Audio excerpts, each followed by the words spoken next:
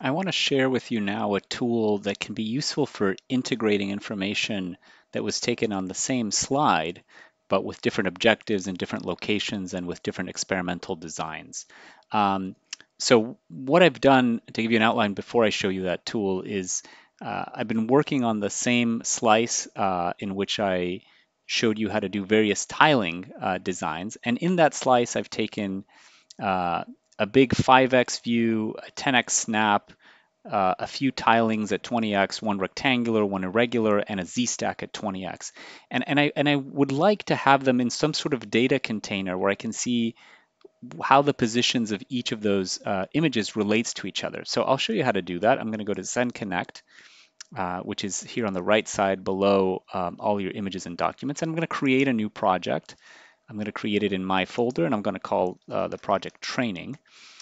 Say OK. And then once that project opens, there's nothing in it, but I can add images by clicking here. And I'm just going to add all the images that are related to each other. So they're all in the same sample. And it's, as I said, a 5x tile, a 10x just a single image, a rectangular 2-channel 20x tile, a 20x irregular, and a 20x z-stack.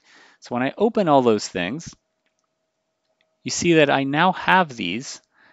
This is the 5x tile, the 10x snap, the rectangular 2-channel 20x, the 20x irregular, and then the 20x z-stack. So I know where everything is in relation to everything else, and I can control the opacity of various uh, layers. I can turn them on and off.